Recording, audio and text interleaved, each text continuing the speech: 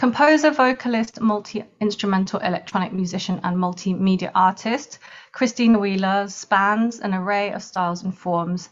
She blends a mix of songs and improvised electronic music from vocals, sampler, theremin, QChord, autoharp, and array mbira.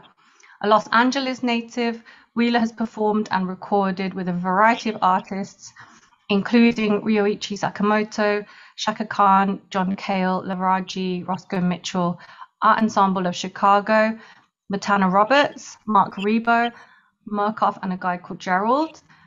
Wheeler's work with David Byrne included international tours and appearances on The Late Show with David Letterman and PBS's sessions at West 54th Street. MTV's AMP featured her music. Recordings include work with Fred P., Benjamin Brunn, Shinedoe, Ripperton, Vernon Reid, DJ Logic, Mocky, and Jamie Lidell. Her duo with Nicole Mitchell, Iridescent, opened the Angel City Jazz Festival. And next, she will release 2 albums, Songs of S&D and Tres Es un Número Mágico, Kaleidoscopic Triptychs. Wow, so amazing career path you've had already so far, Christina, and really looking forward to hearing your talk. Thanks for being here with us. Okay, Annie, thank you so much for inviting me to join everybody, and welcome everybody that's here in the class. I like to keep things really pretty open and not just talk at everybody the whole time. So if you do have any questions, please don't hesitate to speak up. Maybe put them in the chat. If I don't see them, somebody can say, oh, we have questions. I really want to keep this very open so we can have a great dialogue together. Now, I understand that we've got a whole range of people, including the general public, potentially in addition to students. So I'm going to keep my talk pretty broad, but there will also be some tech moments. And for the people who are very tech-oriented, please don't hesitate to ask any super nerdy questions, because we love nerds and we love nerdy questions. So I'm going to get started and give you a little background about me. So as Abaya said, I was born and raised in Los Angeles, and I grew up in a household of musician parents. So my mom was trained as a classical operatic singer, and I have a stepfather who's a jazz trumpet player. So it was always assumed that I would do music. I always had more interests and never really had the patience at the time to learn instruments, but I always sang and danced and acted and performed. In high school, did everything from musicals to choir to madrigals to gospel choirs, and was trying to get into dance clubs when I was in high school before there were really club kids. So from there, for university, I went to Harvard, and I didn't study music. I studied art history and African American studies, but I was also doing musical theater, taking voice lessons. When I finished there, I moved to New York City, spent a little bit of time trying to figure out what I was going to do for a year, and then decided to get a master's degree, which I did at Manhattan School of Music, which is one of the conservatories there. So over time, I kind of saturated with obscure jazz songs, and then I ended up having this pivotal performance at New Music America Festival with John Carter, who was a mentor of mine since I was a child. So I ended up having to do a third year in my master's program, and I decided to be an unofficial composition major. So I was studying orchestration, conducting, film scoring, electronic music, songwriting. So I developed through this a lot of very broad skill sets. In the first year that I was out from conservatory, I had an experimental jazz band that I wrote compositions for, and I played more contemporary jazz composers like Ornette Coleman and Charles Mingus. I wanted to get more work, so I decided to branch out into electronics. And I got one multi-effects unit and started a duo with Nina Mankin. Nina and I started this duo called Wiremouth. We recorded an EP, got featured in the Village Voice, and then Nina decided to quit and move to Nashville to write country songs, and I completely fell in love with electronics. So my first sampler transformed my life. Finally, I could push a button and make a sound as easily as opening my mouth to sing. I did sets with a sampler and 2 digital echo plexes, and then I got a theremin, and so that I could do duets with myself while I was singing. And then I got a QChord because it was easy to play when my hands were full with other buttons and knobs and sliders and things that I was doing.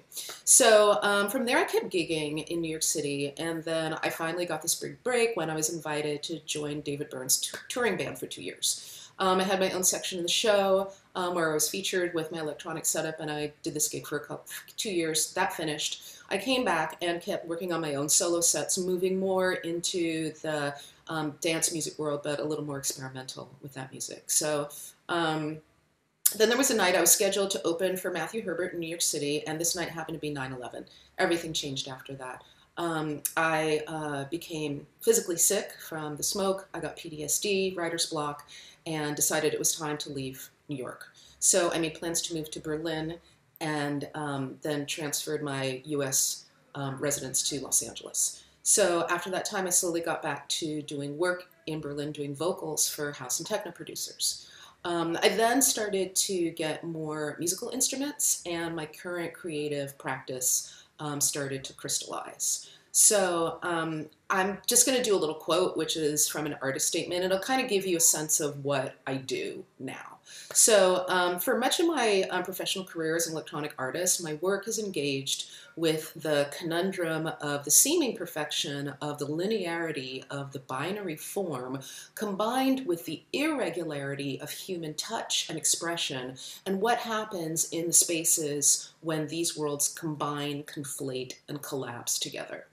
So over the last recent years, my musical expression has diversified to include new musical instruments that explore a broad range of materials and how they resonate in space when manipulated by electronic processing, with a spectrum of sound ranging from the acoustic to the analog to binary realms and the new color palettes that are created when these worlds merge into new timbral territories.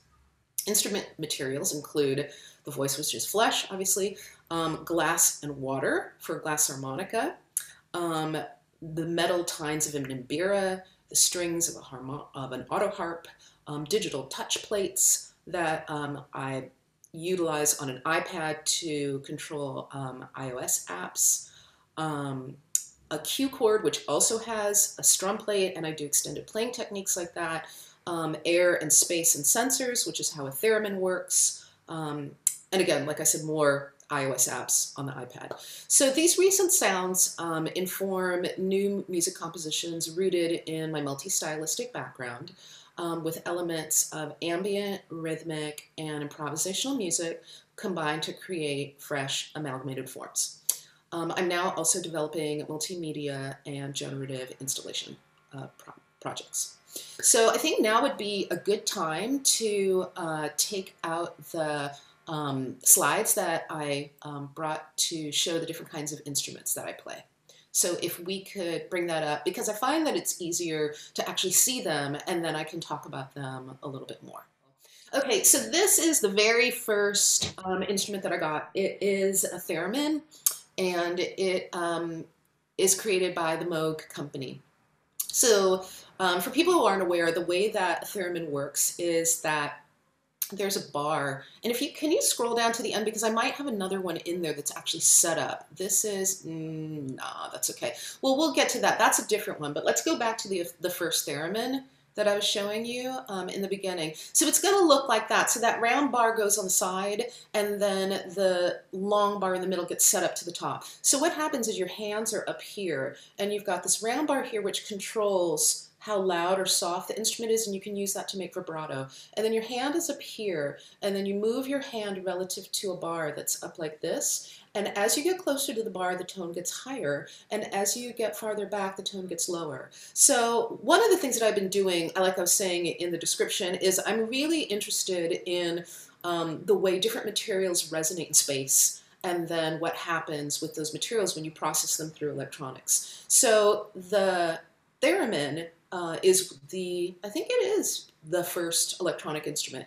And what it does is it produces a sine wave, which is quite simple. But the thing that's cool about a sine wave, it's very simple. So it means you can do all kinds of manipulation of it. So I have been doing extended technique work with the theremin for a long time. So what I'll do, say, is take the the tone button and bring the bass way far up, and then go on a mixing board and then turn that even more bass up and then run that through electronics, so you get these massive rumbling low end kind of drone sounds that can come out of it. So that was one of the things that I would do. But I also love the flexibility that with my voice, you know, because I've done all kinds of music and singing, including experimental singing and extended vocal techniques, that means that I can both sing and play the instrument at the same time and do duets with myself. So this is one instrument. The next one that we can move to is the one that you were at before, which was actually the theremin. That white one, yeah. So this is actually a new development from the Moog company. It is a virtual digital variation on the original theremin. It's called a theremin, and you can set it for a variety of notes. You can play it like the traditional one, but you can also set it for any one of the notes in the 12-tone scale. You can also select a variety of modes from you know, traditional ones like, you know, Ionian, Dorian, Phrygian, etc. Then they have all kinds of other different modes that come from different areas of the world, and you can use those as well. The instrument also has a variety of effects. So what I do with it is I run it through one effect in the, or whichever one that I want to use in the actual theremin, and then I further process it in the laptop so that it becomes something really quite different. I am looking to have a little more flexibility with the instrument, and I've been in talks with Moog about seeing if there's a way that they can hack it to let it give me more control when I'm playing with a MIDI controller. So that's my hope for coming up in the future with playing the instrument. So the next one that we can go to is back at the top, which is the autoharp. So actually, yeah, let's start there. So the autoharp is a really traditional instrument. It comes from the zither, and you can either play it on a table or you can hold it in your arms. You get very different kinds of gestures with it depending on how you have it situated. So when I have it sitting on a table, then I find that the gesture is a little more delicate. If I'm actually holding it in my arms, I can like really kind of dig into the strings and get a lot more texture that way. So this particular instrument is an electronic version, and what that means is that it has a pickup on the inside, and what I do is I take the sound and I process it through a variety of guitar pedals. The three that I primarily use are from Electro-Harmonix, one that is called a Big Muff, and then I also have what is this here, an Eventide Space pedal, and I also have an Electro-Harmonix Memory Man that I do different kinds of looping and manipulating the sound with that. So the nice thing about the auto harp is that where, say, like a guitar has 6 strings, I have 36 strings. So it has fulfilled this you know, desire that I had for a very long time to kind of be my own shoegazer band. So I can get like big, huge walls of sound. I can also do very extended technique playing. The instrument itself, the buttons that you're seeing, if you press them and then you strum, you get chords. The chords are pretty simple, so you can either get a series of major triad chords or minor triad chords or dominant 7 chords. Now, what that does is it very specifically references folk music and pop music. The thing that I like about what I do with the instrument is with all of the effects processing that I do, or let me backtrack a smidge. So when you press down on a button, the way that it works is there are felt dampeners under each button that's connected to a bar. And when you press down on that button, it dampens out all of the strings that are not a part of the chord that you want to hear. However, those strings are there, and you can get kind of ghost overtones of them. So one of the things that I like to do with the processing is really get some interesting microtones that'll come with how the instrument is played and how it's heard. So on the one hand, you feel like you're referencing these traditions of folk music and pop music, but then you've got all these other very dissonant things that are happening at the same time. Sometimes I will not use the bars at all, and I'll just pluck individual notes, and I can get very, you know, 12-tone scale kind of things. The electronic processing can give me microtonal things, and sometimes even I will do extended technique playing where instead of playing the instrument on the top part that you're seeing, I'll go all the way to that section on the bottom where there are fine tuners, and I'll like make little clicking and, you know, pulling sounds in there. So I really try and mine the instrument depending on what I'm doing with it for what the possibilities are. Yeah, so that's that instrument. Now let's go up actually backwards to the purple one that's above there. So if we could open up on that one a little bit, that would be great. So what we're looking at here now is by the company Suzuki, and it's called a QChord. So this is a virtual digital version of the autoharp that was made by Suzuki for people who may not necessarily have skill sets. So on this instrument, instead of having major triads, minor triads, and dominant chords, the palette harmonically is extended. So here you can get those triads and dominants, but you can also get major seventh chords, minor seventh chords, the dominant seventh chords, of course, and then you can also get diminished and augmented chords. So there's a little more flexibility there, and you have all 12 tones of the scale. You don't have all chords on the traditional autoharp. You have some, but not all. On this instrument, you have all 12. In addition, the instrument also has pre-saved drum lines and bass lines.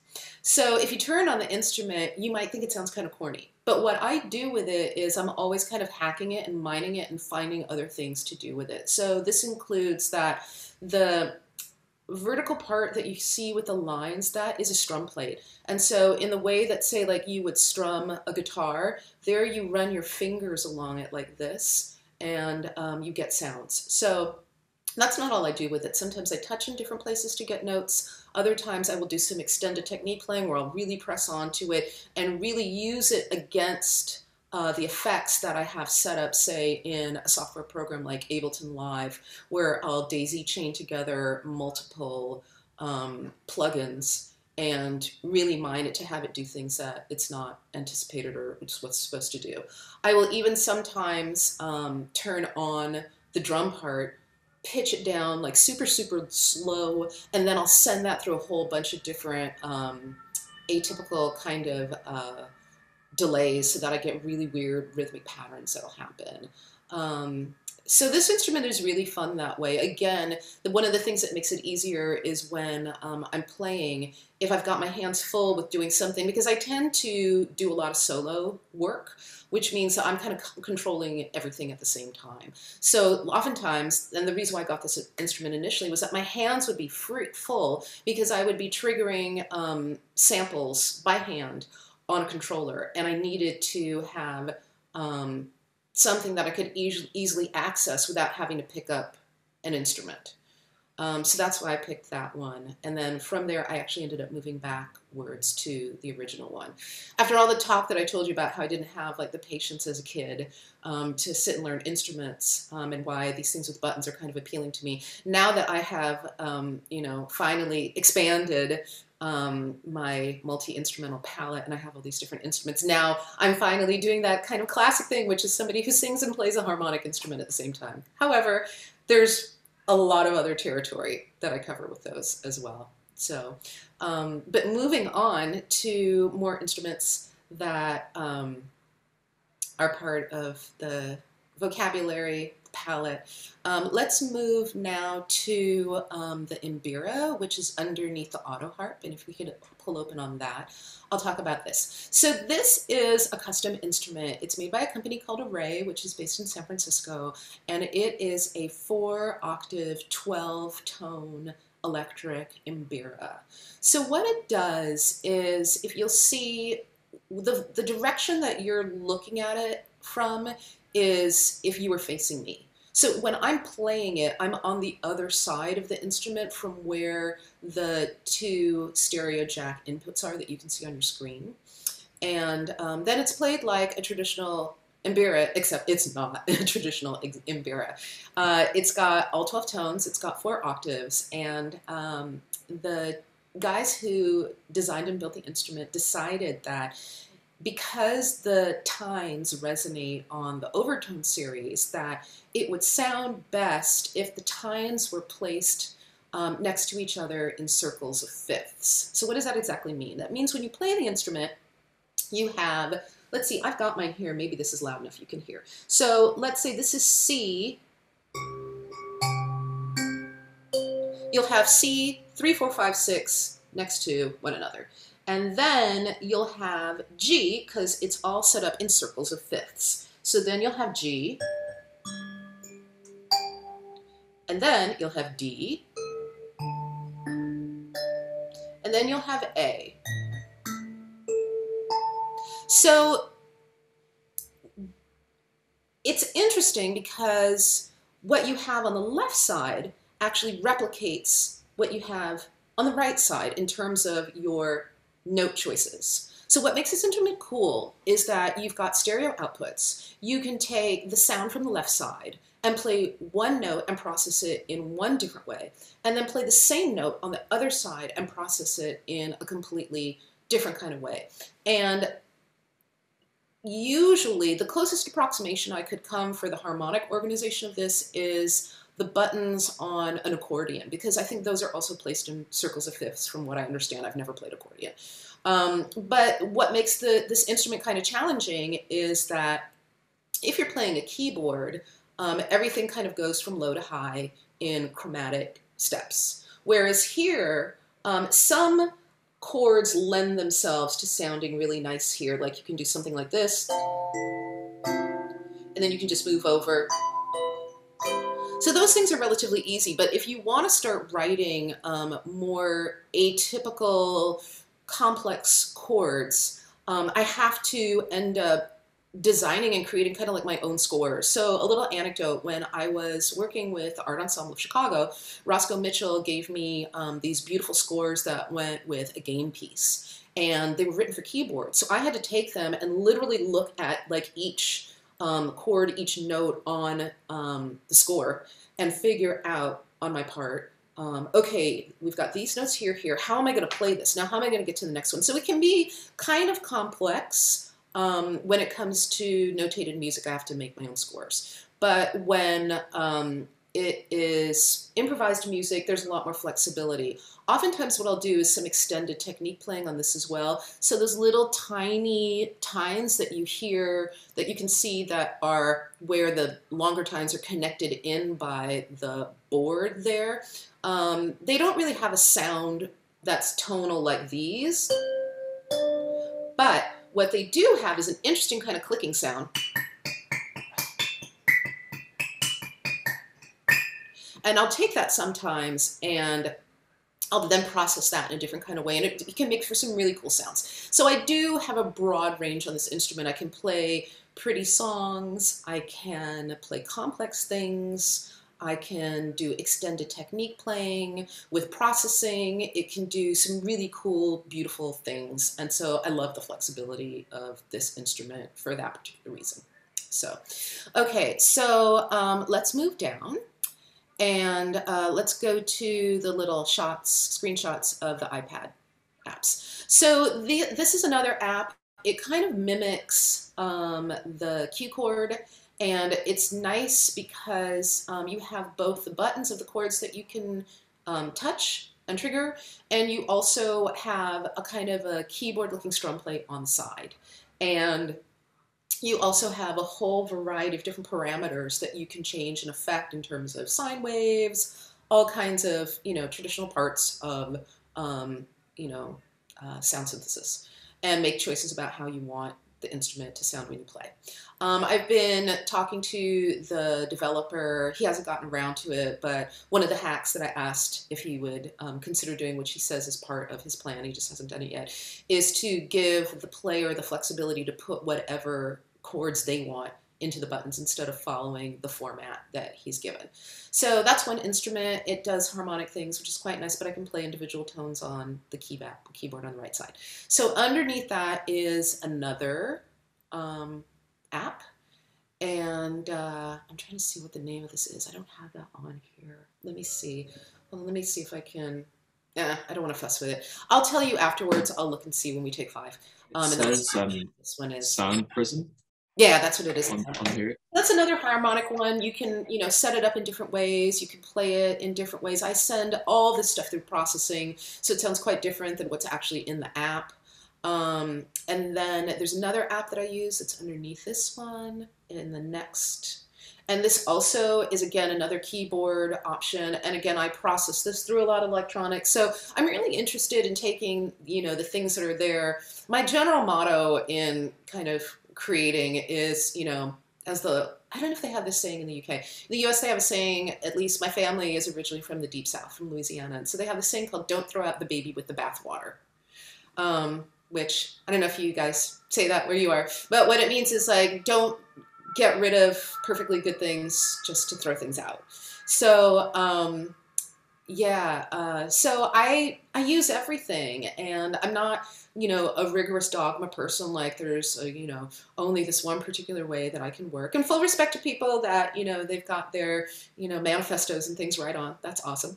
But that's not how I work. I'm really a maximalist, and I just like to have access to anything and everything, sonic-wise, palette-wise, concept-wise, as I'm working at any particular point in time. So next, moving down to the next instrument, which is the latest instrument that I got. If we can go underneath here, I have a glass harmonica. So this is an instrument that was originally created by Benjamin Franklin, who was, in addition to many other kind of polymath roles that he had in his life, he created musical instruments. So what he did was he took an old-fashioned sewing machine that had a foot pedal, and he took the sewing machine part off, left the wheel part on, got these bowls, bored holes through the middle, thread them through a pole, connected it to the sewing machine, and then started spinning the bowls around and put water on them and played them with his hands. So in 2022, fortunately, we have machines and mechanisms. So you turn on a motor, and the motor takes the instrument and it spins it, and you put water on your fingers, and you put water all over the instrument, and then you get it at the right speed. That's a bigger one. It's not mine, but I wanted to show you also somebody playing it. And then you can see these gold kind of bars that are on the side. So those gold bars replicate the black notes that you would see on a keyboard. So the lowest bowl there is an F, and then you can see there's, F sharp, G sharp, A sharp next to that, and then it goes up into another octave. I think mine's like 2 or 2.5. I'd have to sit and count how many bowls. I got a custom one. So, and they're made by a company called Finkenbeiner, that's based in Western Massachusetts, and not Western, but outside of the suburbs west of Boston proper. They're in Waltham.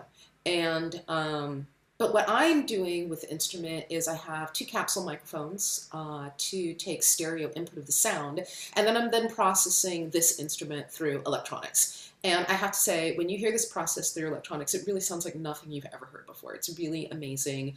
I am working on developing a variety of different projects and compositions with the instrument. And the first one that I'm working on is a composition for glass harmonica, voice, string quartet, playing through effects pedals that they can manipulate themselves in real time. I've decided to expand the instrumentation. Now I want to have Cora, which will probably be processed through electronics, and my mbira. And effects and samples, sound design, all kinds of stuff like that. So when I was a kid, people used to say, well, what do you do? Do you do this, or do you do that? And I had people who called me a dilettante because I had all these different interests. And it was very, freeing and liberating when finally, folks started using, which is maybe a little bit hackneyed at this point, but they use the term polymath, because that has really, encompassed what I do at this point. So now I'm gonna, let me take a little quick moment to ask, does anybody have, I'm going to go to the chat and see if I can see this. Does anybody have any questions or things that they want to ask me at this point, because I've been talking for a good bit, and I'm going to then move on into talking about my current practice right now and some other projects that I'm doing, especially around immersive multimedia pieces. So anybody want to ask me anything about the instruments or things like that? Is everybody good? Michael has helpfully been putting in loads of links to things, so I think That's people lovely. have Thank you so been much. able to explore things a bit themselves. But yeah, does anyone have any questions for Christina in the interim? Because I got pretty nerdy there, so people might want to say, well, what about this and what about that, and how about this, how about that? I'm super open. Ask me whatever you want. Anything. Anybody? Alicia, does that mean you want to ask something? Can you see that question? Have you tried the Bachette? Bachet, yeah. Actually, Thomas Bloch is really kind of one of the, if not the preeminent. Don't sit down. Let me put that, not put absolutes, because there are some really amazing glass harmonica players, but he is one of the preeminent um, glass harmonica players, and he also has the Bachet instrument. That is another glass instrument. It's got these kind of not tubes, because I don't own one and I've never had a chance to play one, but it has these glass kind of rods, and you put water on those. So, and then they're connected to metal. I don't know if anybody has time and they can find one online, you might find it cool to check out what those look like as well. So, okay, I'm looking in the chat now, and let's see. Yeah, Kai's got a question. I'll read it out in case people can't see the chat. How did you settle on the equipment you use in your practice? Was it trial and error, or just picking stuff and learning what you could do with it? Each instrument had a different story. With the first one that I got, which was the theremin, honestly, it was because it was easy. Like, that's why I want to kind of like demystify all this. You know, for the kid who was like the child of two musicians, where it was never a matter like, do you want to learn an instrument, but which one are you going to learn to play? And then as a kid, like, I just didn't have the patience. I had a cello. I loved my cello. I still have a cello. I still love my cello. But, you know, the virtuosity that goes with the instrument, singing was different because I literally learned to sing while I was learning to talk. So it's very like in the body, it's very, you know, visceral. It's something that's with me all the time. So that was never like a challenge because I learned to start doing it, you know, since before I could remember. But the instruments themselves, that was a challenge for me initially. I don't know, just like some kids are good with being patient with that stuff like that. Other people may not necessarily be. So when I got the theremin, I liked it because I could just sit there and put my hands up and get sound. What I loved about the sampler was that I was liberated from these narrow boxes of what kind of music do you do? Do you do this or do you do that or you do that? And then when I got a sampler and I could just pull the bits of the things that I loved, because I wasn't taking long samples. I was taking short things, manipulating them, layering them, and then making them sound really different than where they came from. And it was beautiful because I was free. I was free to just like express myself, take all my interests in, put them all together. And I love doing that. And it's still very much a part of when I do song-based sets. I'll do interludes in between songs, and I'll do those kind of improvised sections with those. The mbira, I ended up getting, well, let me rewind a bit because I don't want to repeat myself too much. So like I said, the QChord I got because my hands were full when I was playing sampler by hand at the time, and I needed something that I could just touch it and get a chord that I wanted to put in, so that made that easier. Then once I had that for a while, I was like, what would it sound like if I went back to the source? Because here's an autoharp and it still has buttons, and I can press those. So then I went to there, and then, you know, I always loved pedals and decided I was gonna try and be my own personal shoegazer band, and so that was really fun and exciting. But I don't just use the pedals. I'll use pedals and I'll use further plugins in the laptop. So it's a real broad range of, you know, manipulation of sound. The mbira, I saw it online and I loved it, and then I found out that a colleague of mine, Madeline Bloom, who's super brilliant, shout out to Mads. She is based in Berlin, and she has a great website called Sonic Bloom. If you want to check out her website, she's a master Ableton Live person and has got amazing, great tips on there. So in any case, Madeline had the acoustic version of the mbira in a box, and I had, I looked at the website and saw there were other ones, and I knew I wanted to do more electronic things with it. So I went down, actually drove down to San Diego, met up with the guys, hung out, you know, played 9 different versions of the mbiras that were set up for me, found the one that spoke to me, and that was the one that I got. So that's how I got that one. The iPad was, again, things that I could, once I started finding apps that I liked, and I've tried tons and tons of apps, and it mostly just goes by what I like, the sound that feels good to me, what's inspiring for me, what I like working with, like that.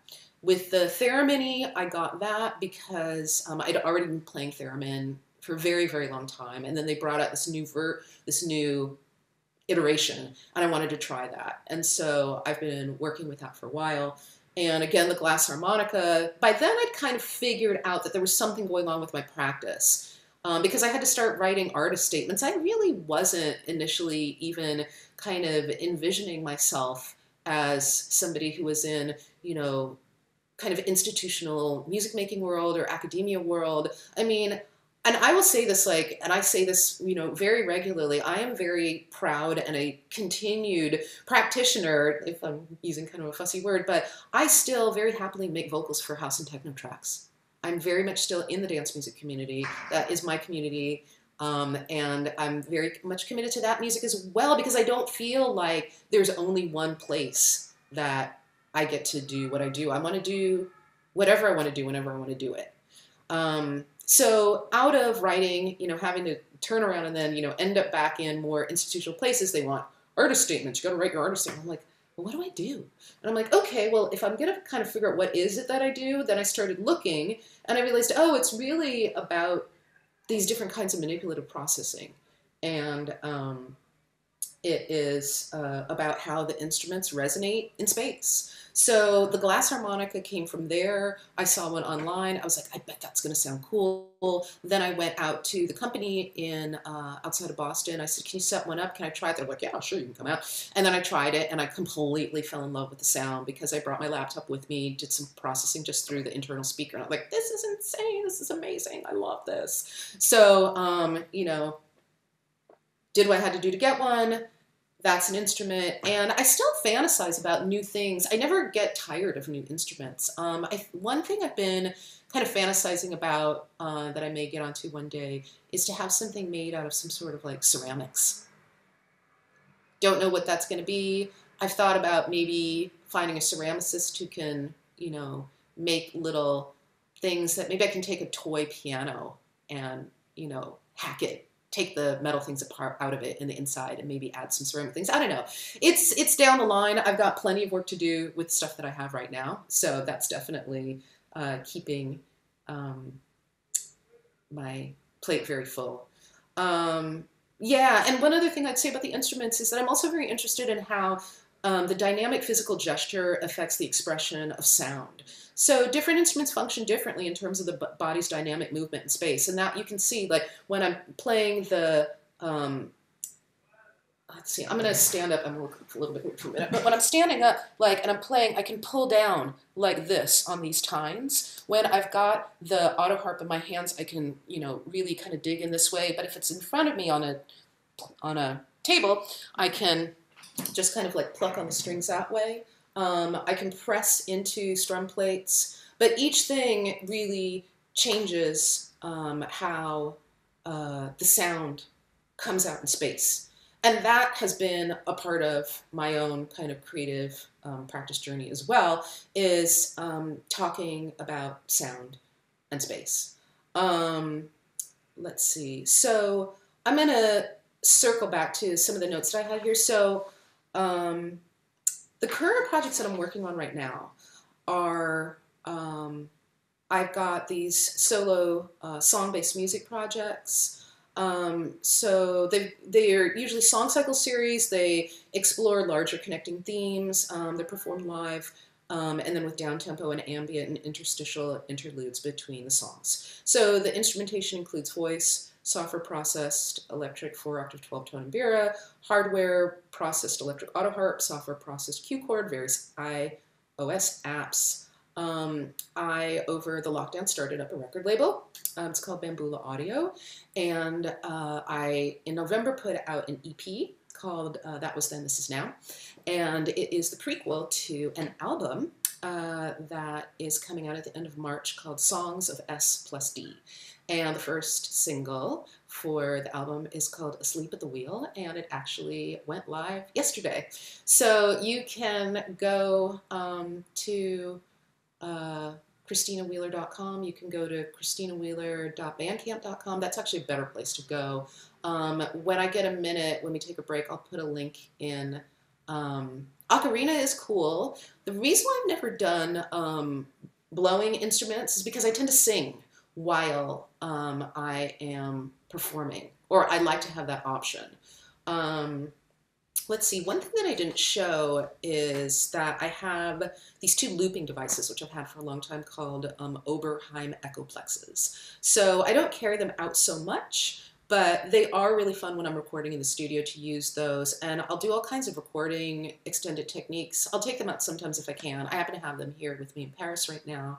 And it's nice because I can basically do anything with my voice. I can make melodies, I can loop and make harmonies, I can add beats, I can make textures, I can make things that I call sonic glazes, which don't fit into any of those categories, but they are kind of like colors that I can add to a soundscape. And when they're there, they change the feeling of, the sonic feeling of the space.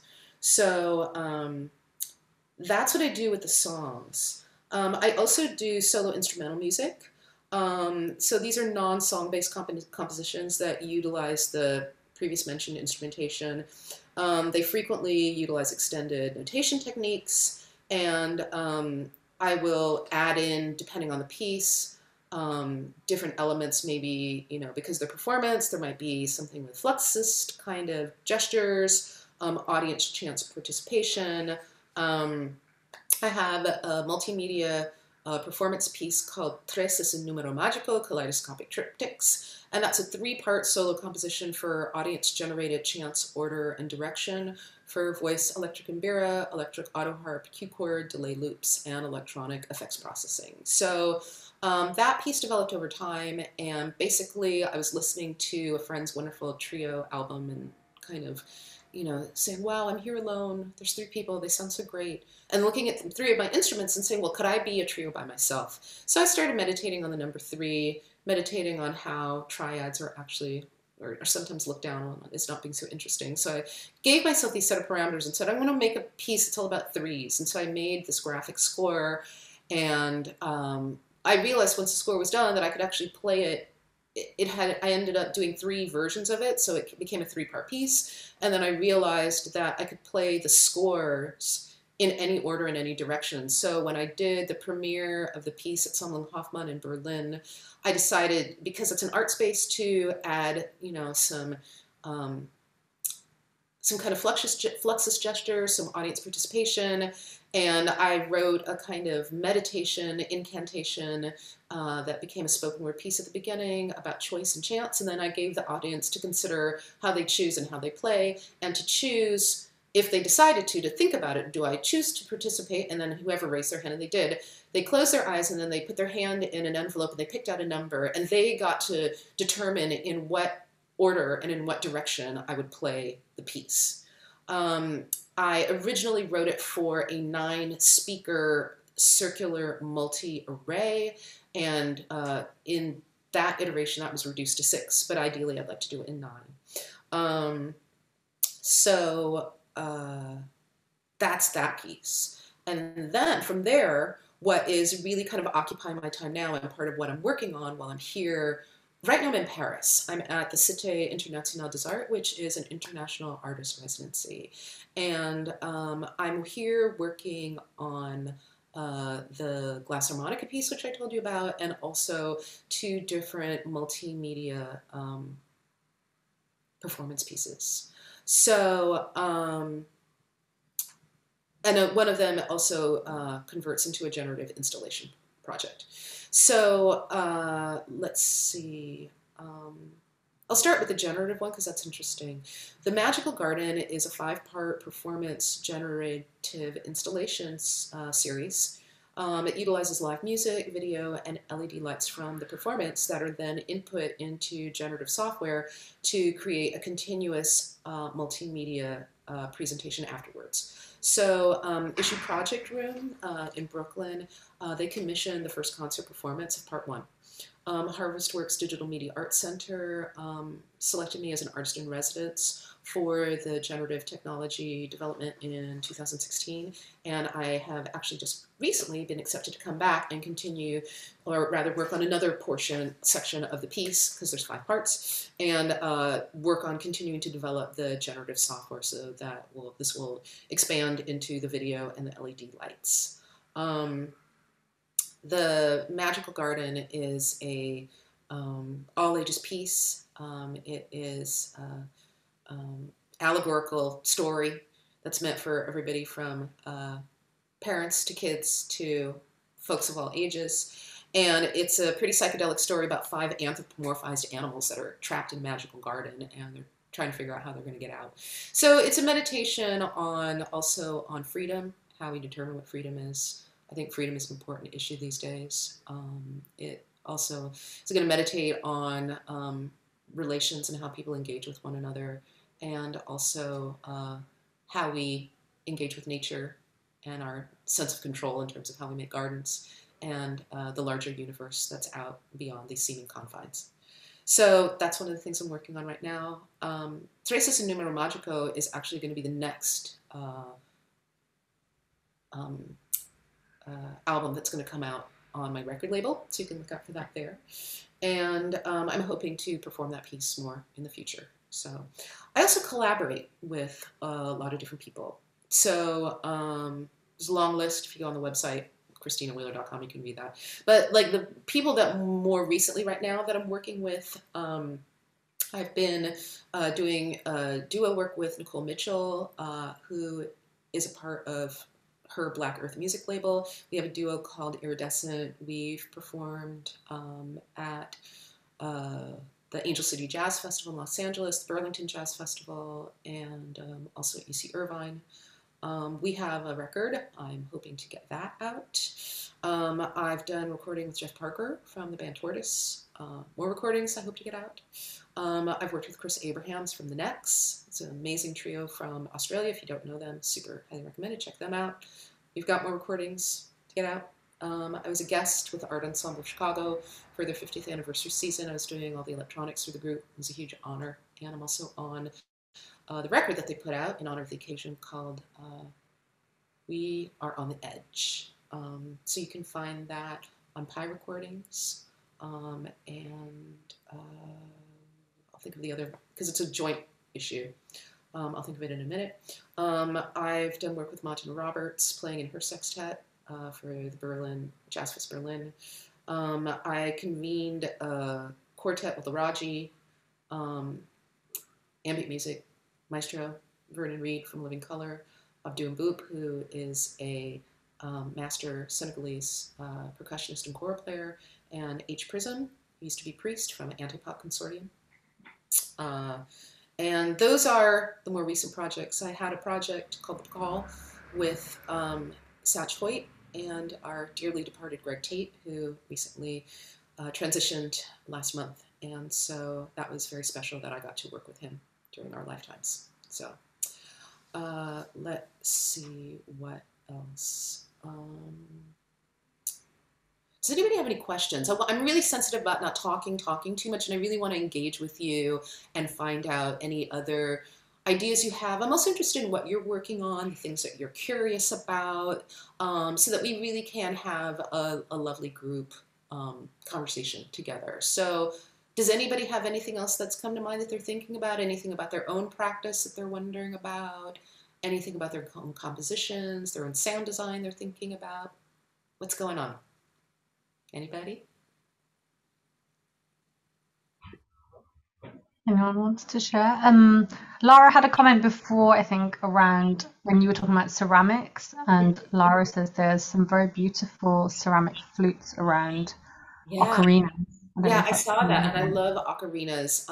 If any of you are familiar with Claire Chase, she's a master flute player, and she also has she's doing a commission series of, what's it called, Density 3026, and she just recently had another iteration of that long-term project that happened at the kitchen, and she has a piece that she played. Oh, I'm so terrible with names. I can think of it when we take a break and I'll let you know. But she has one part where she plays the most magical ocarina playing. It's just like breathtaking, and I think she just went into the studio to record that, so super recommend checking out her playing. It's really great. I personally, as I said, you know, I sing while I'm performing for almost the entire time. Like sometimes not, but mostly all the time. So I really like having my mouth free so that I can sing. So if I'm, you know, singing, playing an ocarina, then I can't sing. But I love some some wind instruments, brass instruments. You know, love hearing people play them amazingly well. Moving down to Eleanor's question: how did you initially learn to play all these instruments? A lot of this has been self-taught. And in terms of it being self-taught, what that means is that I think there's quite a bit of propensity, at least in classical music, towards a kind of virtuosity. Like, let's see how many notes you can play on that instrument. Let's see how fast you can play it. Let's see how virtuosically you can play it. And that's the determinant of how great and amazing musician that you are. So I would like to expand that idea and say that I want instruments to be more egalitarian for everybody. That it's not like there's just like this narrow number of people who get to play them because they get quote unquote really good at them. I also think that for people who have put their time into playing instruments, be it whatever the instruments are, they could be traditional ones, they could be ones that you made yourself, they could be virtual ones, they could be electronic ones. Your musicality, I think, doesn't go away no matter what the instrument is that you play. So I'm a big proponent and encourager of people to pick up new instruments. Pick up new instruments you've never put your hands on before. Pick up something that you don't know what it does and start messing with it and see what kind of sounds you can get out of it. See what happens with the instrument. Because I think those are very beautiful moments, because it takes artists away from the ego. Like, you have something to prove, like, oh, listen to how amazing I am on this instrument. Like, what about the sound? What about what's happening when you put your hands or your mind onto whatever that thing is that you want to create sound out of, and give yourself space and freedom to explore, you know? I think it's exciting. I think one can find beautiful avenues to, you know, travel down and see what happens. So that's how I got the instruments. That's how I keep getting things. I have, you know, I'm perfectly fine with saying it's a brand new instrument and I'm figuring out the things on it and what it does. I don't want to ever get quote unquote comfortable. Yeah, that's, for me, being creative is about actually being uncomfortable. And we'll get to that with more about that when I close at the very end. So let's see. We've got about 8 minutes left. And then I'm going to go through some things kind of like about my kind of tying in kind of my philosophy. I've touched on some of these things, but I'll put them into like a little bit more of a concise format. So I guess a bit of my philosophy, but with how I'm working, is that my work is kind of time-based or manipulating time-based creative expression through a series of tensions and releases that are combined to create a journey for the listener over the course of the project or the event. And I'm really inspired by and committed to facilitating extraordinary, transformative experiences. So when I say that, when I say extraordinary, I mean extraordinary, like out of the ordinary, take you out of the day-to-day process of regular life and facilitate a space that can be transformative. So how that occurs for me is that it's important for me to be mindful about the spaces where work takes place and occurs.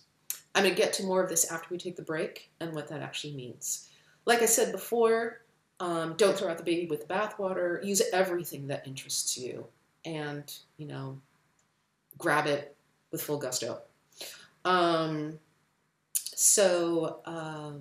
Another point I would say about what I do is I try to sensitize around different forms of narrative and use these variances for creating more tension and release. So what that means is that I will use all different kinds of language. Sometimes the formats may sound like songs. Sometimes the format may sound like text. Sometimes what I like to do is, you know, exercises where maybe like I'll write a text and cut it up and recombine it and then make another whole kind of range that comes out of that, that then disrupts the traditional linear narrative that we're acclimated to in language.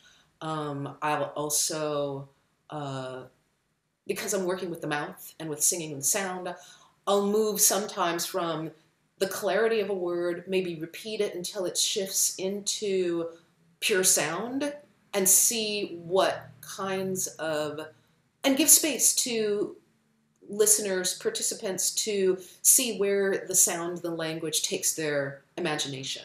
So one of the things I've been doing in particular for a piece that I'll talk about more in a little bit, actually, you have to forgive me. I'm really not a like super linear person. I tend to talk about a lot of different things at the same time. So I'm going to be circling back a little bit. There is another piece that fit into that category called the Multimedia Performance and Generative Installation Project pieces. And that's another piece that I'm working on here, which is called the Totality of Blackness Trilogy. It has 3 parts. The first part's called Emerge from the Totality of Blackness. The second part is called Surrender to the Totality of Blackness. And the third part is called Resonate in the Totality of Blackness. I was commissioned to make a virtual version of Surrender to the Totality of Blackness for CTM Festival Berlin. That premiered, gosh, this COVID time, everything is getting all amorphous and slippery at time. That happened in 2021 and January. And we will eventually present the live in-person version of that piece. Emerge from the Totality of Blackness was commissioned also by CTM in partnership conjunction with Savvy Contemporary Space in Berlin, and they were the hosts and were amazing in terms of supporting me.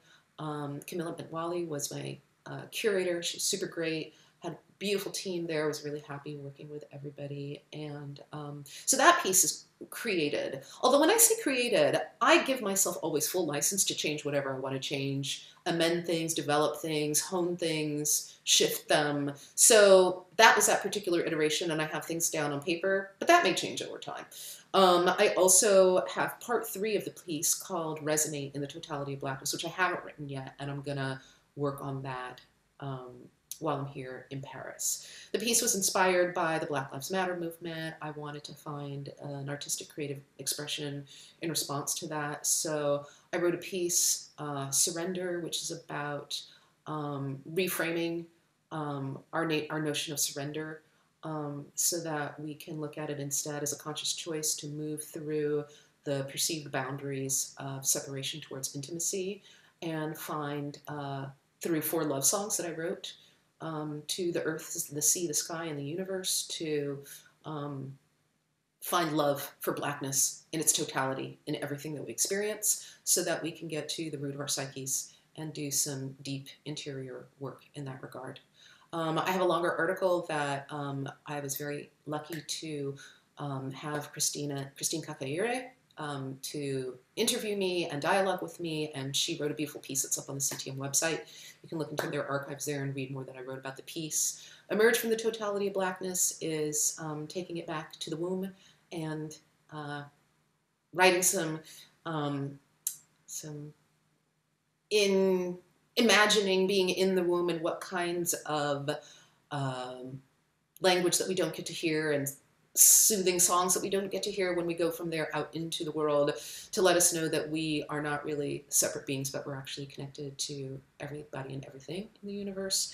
And then Resonate in the Totality of Blackness is going to be about what happens after we find that connection and that we're all ultimately connected through resonance. And I'm going to be exploring some things around quantum entanglement, and we'll see how that affects our relationship to it relative to imagination and narrative, and also negotiating our in the world as of now relationship to how we engage with the whole sense of that we've got scientific proof that says, you know, this kind of science exists, but we can't perceive it with our senses. So what does that mean in a piece? So that'll be in that one. Just to finish up with this part, in terms of like the philosophy stuff, I've tried to sensitize myself more and more, continue to sensitize myself around sound. I think it's important to feel free to delve into any media that helps forward the creative expression. I encourage people to find their own unique expression, to trust your own voice. Nobody will do what you do, so let the world have that. And I also think as an artist, it's really important to make time for good self-care. I'm a firm proponent in daily meditation, which is not based to any kind of religion or spirituality per se, as a mind-body practice. I think it's also really helpful for musicians in terms of holding your own feeling of time and space as you work, especially silence. I think it's really helpful. I think it's important to exercise the body, eat well, rest, and be kind to yourself. I believe that there are no mistakes. There are only opportunities through actions and chance for new possibilities. What I love about what I do is I get to be like the Wizard of Oz, with the curtain open and occupy all the roles: melody, harmony, rhythm, percussion, sonic glazes, and real-time orchestration. So I'll leave everybody with that. That's an hour now, and when we come back, I'm going to go through a few of the documents that I shared with you, and we can talk about what they mean and how they can be helpful for everybody's creative practices. Okay, so should we maybe just put in those documents that you shared in case not everyone got them? Mm-hmm. And then was there some links you wanted to drop in? So we've got that one. The two that you sent in advance, and then I'll drop the other one in as well. Yes. Those three. And I've got copies of those in front of me, but I think it's nice if everybody can look along with me if they want to, so that they can see, you know, what all is going on, what I'm talking about. So did you want to just talk a little bit more and maybe play those videos that you had queued up? Yes, I will. Another 20 minutes or so, is that okay? And then we can open for questions. Oh, we have one actually question from Lara. I don't know if you wanted to take that now or... Okay, sure. Lara wanted you to say a bit more about generative processes. Okay, so I should qualify that each piece kind of has, I mean, they're all interconnected. The more I work, the more I realize that I keep, you know, circling around and revisiting different themes. It's funny, years ago I read somewhere somebody said that a painter just keeps painting the same bowl of fruit or the same vase and flowers over and over again. And I've also heard corollaries that, you know, a writer just keeps writing the same story over and over again. You know, I don't know if that's the case, but I do find that there are curiosities that I have about particular qualities and elements, and I keep circling back to them. So regarding chance, that came out of that piece because I realized that when I realized that I could, with Traces in Número Mágico, when I realized I could play it in any order or in any direction, I was like, well, how do I choose? And then I just started riffing on that. Well, how do we choose anything?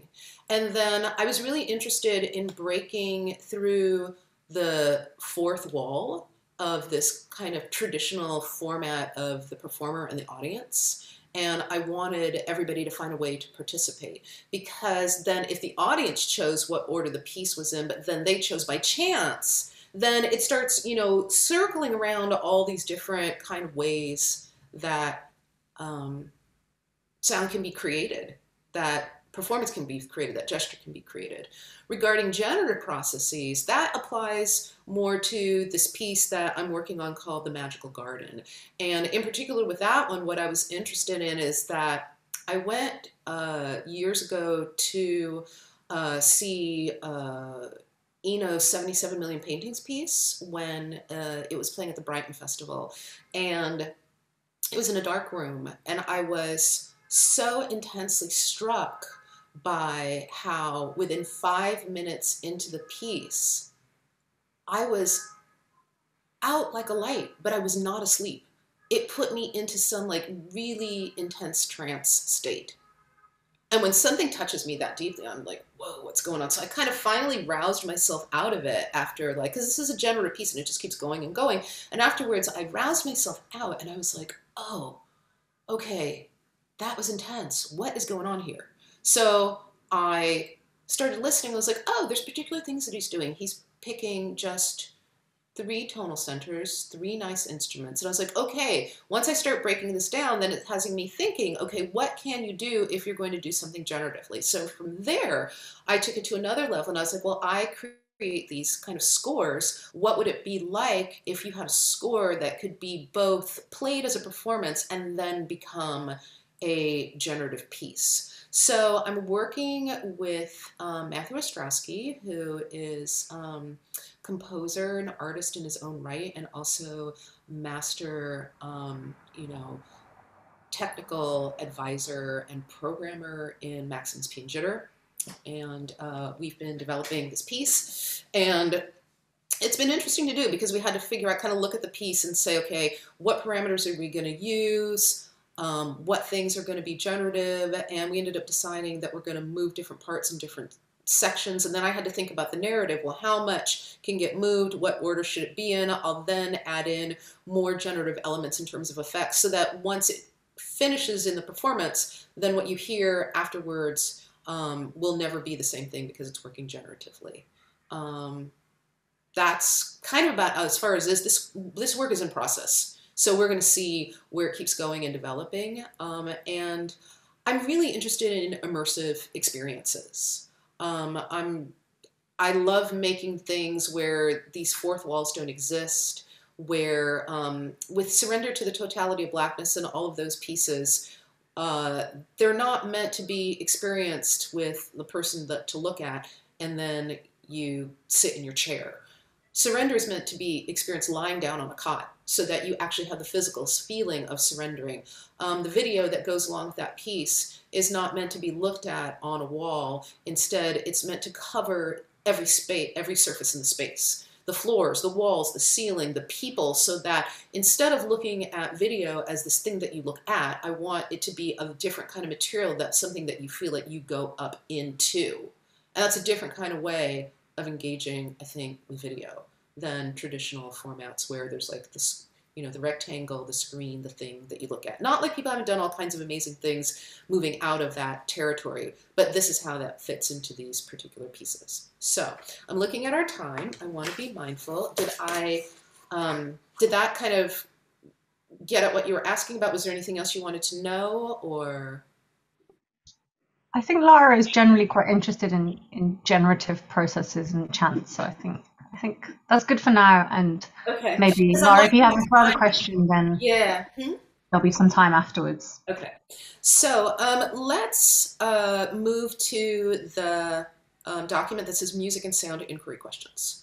So this document I ended up putting together because for the last several years I've been teaching at Bard College Berlin. They have the Devising Experimental Theater intensive program that happens in the summers. So I work with music and sound, and I'm working with theater people, and because it's a devising theater program, what that means is that instead of there being the traditional roles of the playwright, the director, and the actors, everybody does everything, so they create everything together. So in the interest of that, all different kinds of practitioners are brought in to work with the students, and so in my doing music and sound, I wanted to come up with a format for people to really sensitize around sound and think about sound in different kinds of ways. So these might seem like pretty simple questions, but I find them actually really helpful when beginning a piece. or in any kind of creative format. And you can, extend this and apply this to all kinds of things, light, material, gesture. This happens to be with sound. So I started out by saying, when you're making your piece, first to think about is, where are you? Are you indoors or outdoors or both? And does that shift and change over time, over the course of your piece? Because your sound is going to sound really different indoors than it is being outdoors. So, and then depending on where you go, it can then shift and change over time. So if you're indoors, what kind of room are you in, and how is the sound? Is it echoey? Is it dry? Is it wet? Is it flat? Clap your hands. And you can hear a certain amount of, like, slap back in the room that I'm in right now. But listen to the reverberation in the space. Walk around the space and see if that sound changes depending on where you are in the room. Next question, are you performing in a traditional theater? If so, where do you want to be and perform? On stage, in the audience space, in the balcony, in a combination of both spaces? Where do you want your audience to be? In the seats, on the stage, standing, sitting in the aisles, in the balcony? If you're in a black box space, where do you want to be and perform? Where do you want your audience to be? Do you want them to be horizontal, vertical? Do you want their positioning to change over time? How do you want this to occur? What are your sound choices, and where can they come from? The human voice, sound from objects, sound from musical instruments, recorded audio, tracks created previously, recorded audio created in real time, a combination of these elements. Where do you want your sound source choices to come from in the space you occupy? And oh, I wrote this a little bit wrong. There's a typo in there. And how due to how you experience sound in the space. Do you want the sound coming from a voice, from objects, from acoustic musical instruments, from speakers, from someplace else, maybe from moving sculptural objects that make sound? Riffing here and thinking of other things that could be under objects. Where are these sound sources placed over time in your piece, and do they move around? Because if the objects get moved, that can change how they sound in space. If the people who are playing move around, that can change how it sounds. What are your choices in terms of where you choose to have the audience experience sound? Is the audience sitting on the stage or in the traditional audience space? Does the audience move? If so, how does their movement affect the sound that they hear? Do you want to include music? Because you don't have to. You can do things with sound that may not have, traditional, categorizations of music in them. How does that affect affect the change of sound, energy, emotion, and narrative in what you create? Do you want to include a soundscape? How does that affect the change of sound, energy, emotion, narrative in what you create? Depending on the sound sources you've chosen, the body, synthetic instruments, other sound sources, inanimate objects, how do you want to organize those sounds? What systems do you want to use? What software or apps do you want to use to create your sound? How can you organize that sound? Regarding recordings and sound, do you want your music soundscape to come from live sources, recorded linear recording sources, looping sources? What combination do you want to use? How do you want that to change over time? Then let's talk about silence relative to sound. And sound, let's put it that way. Not just relative to, but and sound. Where do you want silence? Where do you want sound? When do you want silence to emphasize sound when it comes in? There are all kinds of different ways that we hear sound, I think. And I'm putting this into categories, but it's just to start to delineate a bit, and it's not like those categories actually exist as, hard boxes. So generally we've got like the primary sound, and then you can have a secondary sound that's maybe a little bit lower underneath that sound. And then you can have tertiary sounds underneath that. And then you can have even sounds underneath that. And then we can have sounds that the ear can't even perceive, but that the body can feel. So do you want a sound to be primary, the easiest thing to hear? Do you want the sound to be secondary underneath the primary sound? Do you want the sound to be tertiary under the secondary sound? Do you want these roles to shift and change over time? If so, when and where?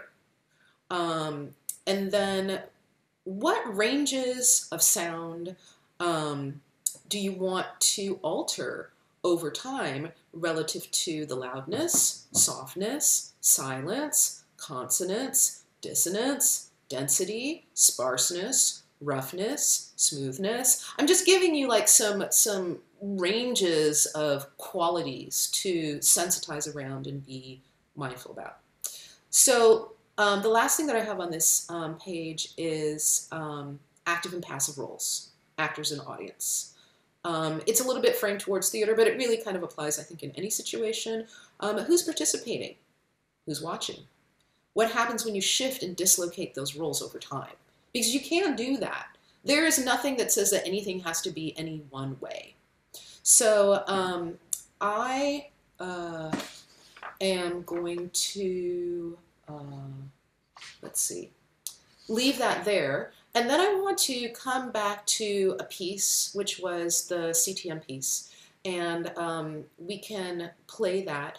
And you can hear what I did with this piece. So, you know, we've all been going through our challenges with COVID times, and especially for musicians, it's been really challenging because we can't be in person with everybody to do our work the way that we'd like to. So a lot of this has included pivoting into virtual formats. So CTM Festival asked me to make a virtual version of Surrender to the Totality of Blackness. So the piece is intended to be presented in a black box space, like I said, with everybody lying down on cots. One of the considerations I had to make was like where to place the speakers, because if a person is sitting in a chair in a traditional formatted hall, oftentimes things will be stationary and they'll have their sound system there. It'll be in a stereo format. Some places may have surround, but there may be this kind of presumed idea that the audience is to be kind of sitting upright. But if the audience is lying down, then their ears are in a totally different place. So we're going to have to place the speakers much lower so that they catch people's ears. And I'm also going to have speakers hanging from the ceiling so that people will feel the sound coming down upon them. Now, where this gets interesting is I've been working with ambisonic technology. What that means is you've got surround sound that then you can manipulate it through virtual software. There are all different kinds of companies that do this. For up until now, I've been working with a company based out of San Francisco called Envelope. It's freeware. You can go to their website, download it. And you can run it in Ableton Live as Max for Live patches. So they also do a binaural version. So what that means is it's you hear it in earbuds. So I made a binaural version of the piece, and then I came up with video. And if you can imagine, when you watch the video, imagine that you are inside of the video. That it's all over you, it's in the room, it's on the ceiling, it's on the walls, it's on the floor, it's on you. And I think hopefully you should be able to hear some of the binaural ambisonics. So if you have on any kind of earphones or earbuds that you can grab, you can put those on, and that'll make it easier for you to hear that. So let's start the piece maybe, we're not going to listen to the whole thing. Let's start about, I'd say, 3 minutes and 35 seconds in. I think that's good.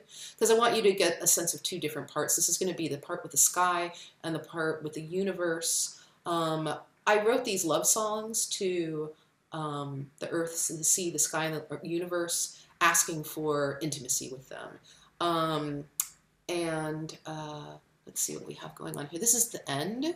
So if we, yeah, that looks good.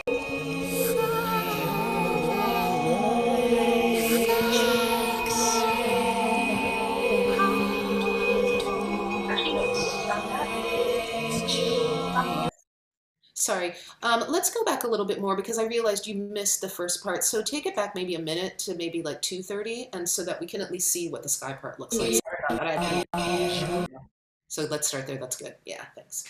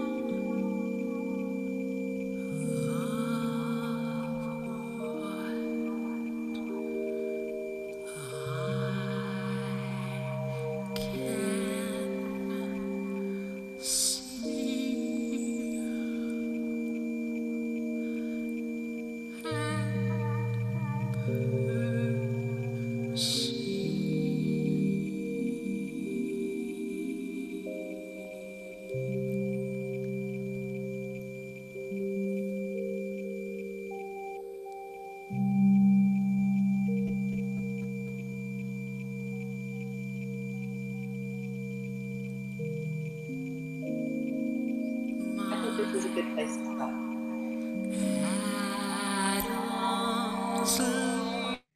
Okay, so that's a short excerpt. You can find the entire piece online. I'm pretty sure that it is still up on the CTM YouTube website.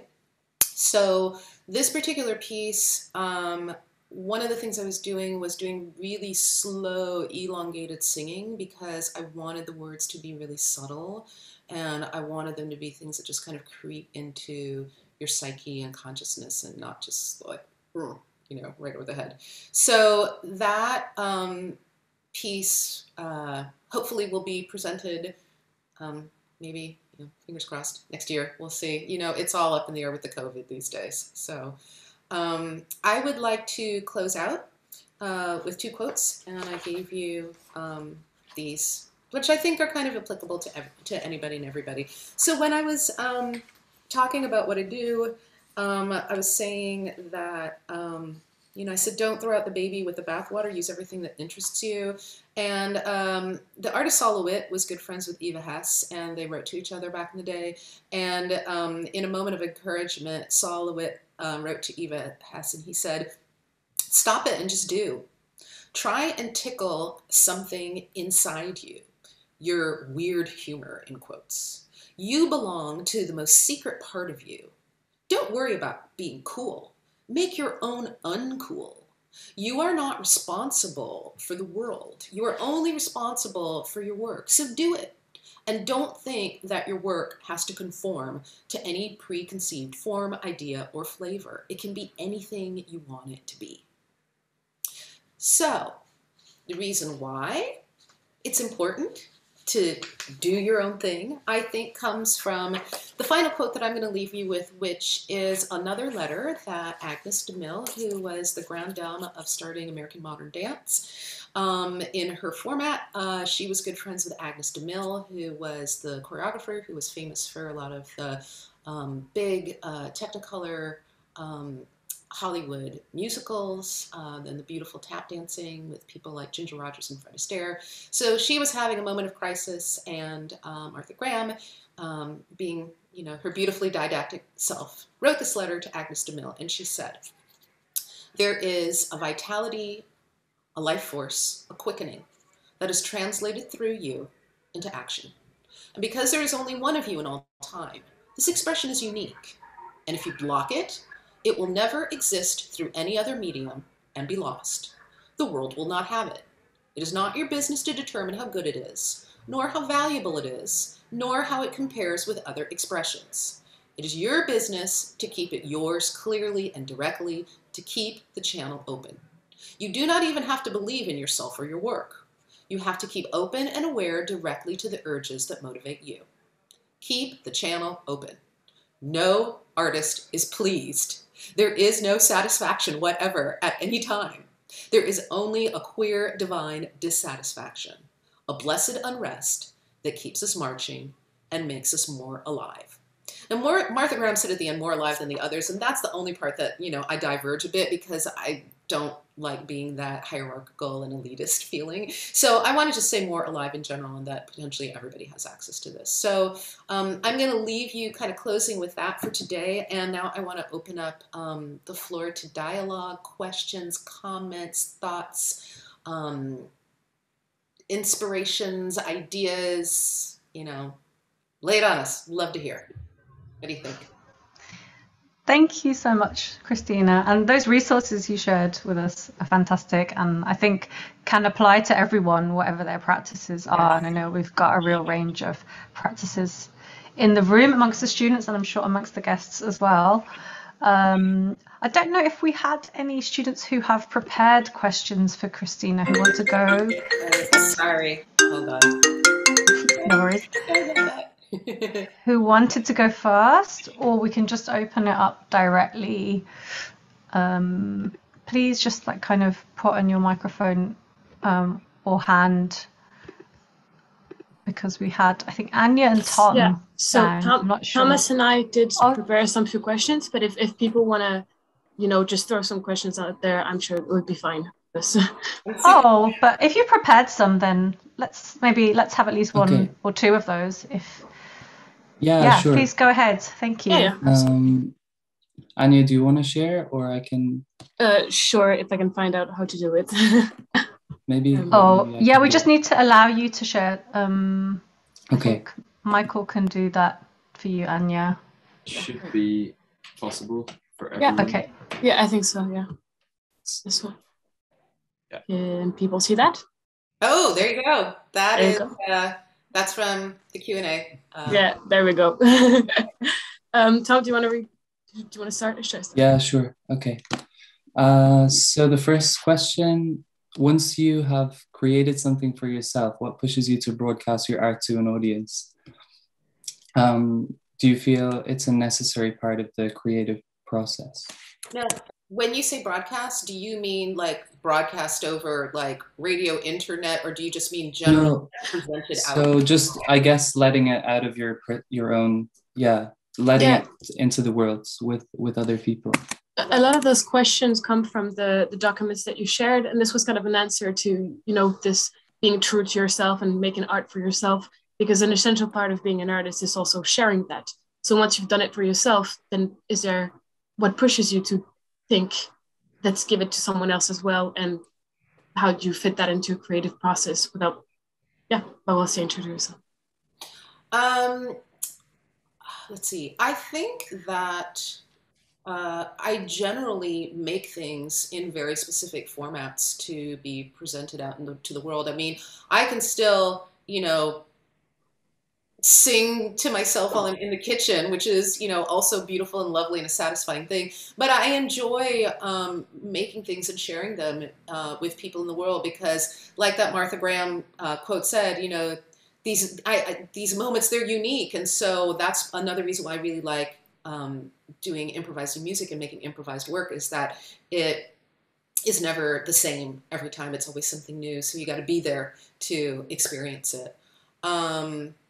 I don't think I ever was in a situation where you have to understand, I've been like getting up on a stage probably since I was like 3 years old. So I've always been in environments where I was sharing things that I was doing and performing with other people. That said, as you can hear from what I'm sharing, the context in which that occurs has shifted dramatically. So I'm not just getting up on a stage, I'm making pieces in different kinds of ways, and I'm exploring the different kinds of ways that we can come together and share, as I said, extraordinary transformative experiences.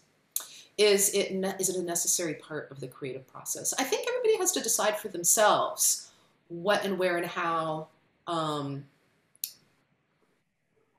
that fits into their own practice. I very much can be in the moment while I'm in the studio making something and have, challenge and joy and pleasure out of that. And I like being with people and sharing with people. So, I mean, maybe it comes from the fact that I was an only child and I wanted siblings when I was growing up. I don't know. So that's kind of like my, riffing response to your question. Thank you. All right. Thank you very much. Okay. Again, kind of riffing off the letter to Ernesto Ville that you sent. Do you find it difficult to stay true to your unique impression while also having an audience and working within the music industry, labels, concert venues, etc.? Because you do have certain standards, right? They have to fit. Well, my standards are, I'm always pushing myself to expand beyond my comfort zone. That queer divine dissatisfaction I was talking about in that quote, and I don't ever want to be comfortable. I always want to be looking and searching and exploring, and a lot of my work now is coming into the area of inquiry. And when I say inquiry, I don't mean inquiry like questions and answers, like 2 + 2 = 4. What I mean is inquiry as in questions to observe. For example, there's a rock. Lift up the rock. What do you see? And then you can lift up the rock and be like, okay, well, there's some lichen underneath here, there's some earth, there's some minerals, there's some little, bugs and critters running around. Is that cool? And then from lifting up that one rock, you can say, oh, there's a rock over there. Let me see what's under that. And then you can look under that rock and you might say, well, there's some things similar, but there were some things different here. And then maybe you look at a third rock and say, oh, that one's a completely different color. Why is that a different color? And you realize it's because it's being dripped on by something from a tree. And then you look up at the tree and then you say, oh, wow, look at those leaves. How did the what? So I find that kind of inquiry can lead us in unanticipated paths to uncover things that we may not have expected. And that is where the extraordinary kind of insights and observations and items can come from. Within the music industry, labels, concerts, venues, etc., there are limitations. Like, for example, in the music and sound inquiry page that I gave, you could conceivably be in a venue that for fire purposes doesn't allow you to let the audience move and run around. It may have limitations that way. So, you know, there are the ideals, and then there's the reality of what we want to deal with, and then everybody has their own choices. They may decide, well, I don't want to work in that space because that doesn't allow me to fulfill what I want to do. And everybody has to make their own individual choices. That shifts and changes over time. For myself, in terms of labels, I have recorded things for other people. I started my own label because I wanted to put my own music out, and I didn't want to have people tell me when it could or couldn't come out, or, you know, pull the plug on something because somebody stopped working at the label, stuff like that. In terms of venues, I have sometimes particular visions for how I want things to get performed. Sometimes it's opportunity, you know, and there end up being compromises because unfortunately we live in a capitalist world and we are limited by budgets and what we can get access to. So, you know, I have to live with them and say, well, either I'm going to do this or I don't want to do this, and I want to get my work out into the world. I'm very mindful and conscious about the passing of time, and that I want people to be able to share with me and experiencing these events and environments that I'm trying to facilitate. So I don't know if that answers your question. Oh, good. Okay. Oh, you kind of already answered that. Yeah. Yeah. Do I always? Do you want to go to the next? Yeah, I'll just go to the next one. Or okay. Well, I could answer that question. Do I always go through the process consciously? I think because I came up with the questions, they're things that are generally at the back of my mind. I will say that for not just for other people, but for myself, it's great for me to have printed out this page again, to be looking at it right now, because I do find that it can be super helpful, especially getting started. When you have a piece and you're on the blank page and you're like, where do I start? These are some good questions potentially to pull out and decide, okay, in this particular moment, for this particular period of time, I want to try and use this. I want to try and do this, and let's see what happens. Okay. All right, thank you.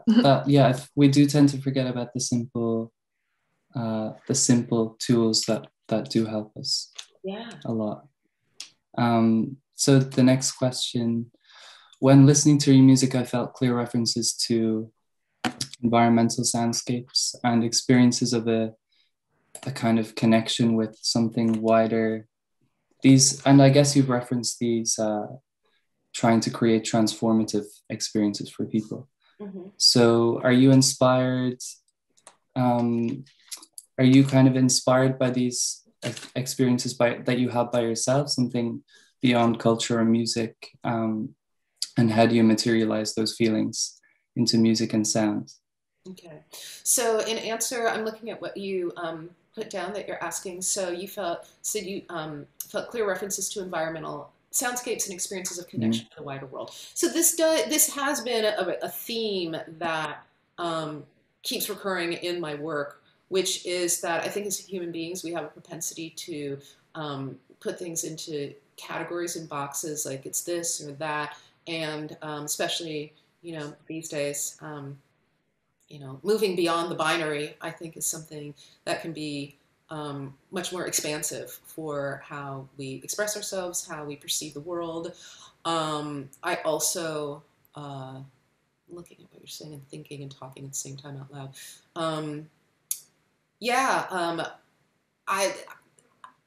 I'm engaged in this inquiry, like we are in these physical bodies that we perceive as separate, but the reality is that we are made from the carbon of the stars. Our energy connects through to the outermost part of the universe. And we are all connected. And I think especially in like our 21st century times that, you know, environmental and climate change issues are very real. And I think it's important for us to move beyond capitalist systems and see how we're going to connect with the planet. Because if we're going to keep being here, we got to find a way, I think, to transform that relationship. So, I think the wider world and the environment and climate change issues motivate me as well these days. And how do I materialize these feelings into music and sound? I try to be mindful about silence and space. I try to give room in terms of narrative words and content for people to have an opportunity to move in and out of the realm of words as narrative, linear content for what we're kind of presumed that words are supposed to do, and give people space for their imaginations to take them where they could go maybe outside of their perceptions in the physical world through to wherever their imagination takes them. Thank you. Yeah, that's really, that's thank really you very interesting. much. Thank you. Do you want me to say anything more about that? Is that good? Okay. I think we're going to have maybe the last question now. So I don't know if Anya and Tom, you want to choose one if you've got several more remaining. I'm afraid we'll have to. I think this is the last time. I wouldn't mind you confirming, Tom. This is the last ones, right? This is the last that we came up with. Yeah. Okay. How do I know I want to collaborate with somebody? Oftentimes it happens quite spontaneously. I'll hear somebody's music and I love it, and then I meet them and we have a good vibe, and I'm like, let's get together and try something. We do, and it's great. Is it a very different process to working on your own projects? Oh, absolutely. Got to give lots of space for other people. It's engagement, it's play, it's dialogue, it's exchange beyond just the two and outward with what becomes out of the joining and the being together. How do I get in contact with people for working together? Oftentimes we meet each other pretty organically. You know, I'll be at one of their concerts or their gigs, they'll come to one of mine. There'll be a situation where a colleague will bring us all together. Then we'll say, let's branch out and try something else.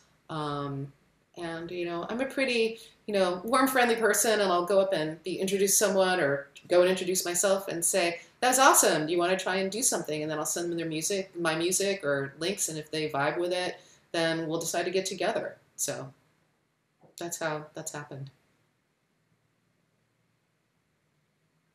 Great, thank you. You're welcome. Yep, that's it for us. Thank you very much. Okay.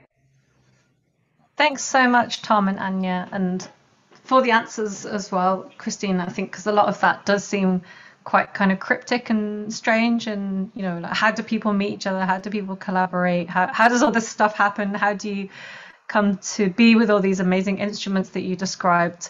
But I think, yeah, you've given us a good behind the scenes kind of understanding of your artistic and creative processes, and that kind of openness, I guess, nurturing that openness and fearlessness, and I guess pushing back against, like you said, ideas of virtuosity and preciousness. I think that keeps on coming up actually quite often in this series, so hopefully students are getting the message. Yeah, do it, do the thing, get it out in the world. We need to hear it. If you don't do it, the world won't get it, so do it. Exactly. Okay, so I'm afraid I think we need to wrap up there unless anyone has a really quick question before we go. But I think because you left quite a lot of time in between, yes, whilst you were speaking, hopefully people have got the main ones out. All right, so we'll wrap up there. Thank you so much, Christina, Thank you for having for your talk. me. Thank you for everybody with the staff and the crew. Everybody's been so great. Thank you, all the wonderful course participants who are here today. I so appreciate your making the time and, you know, holding the space, offering your listening, bringing your brilliant, lovely, wonderful questions, and just engaging and being here. So thank you for giving me the opportunity to share all this. I hope that it inspires you to go and do your thing out in the world and let us hear it and experience it. Amazing. And good luck with the rest of your residency in Paris. That sounds very exciting. Okay, thanks everyone. So we'll see each other next week where we have Holly Buhagier as our guest. So take care and see you then. Okay. Thanks everybody. Bye, Christina. Bye. Great Take care. Take care. Okay.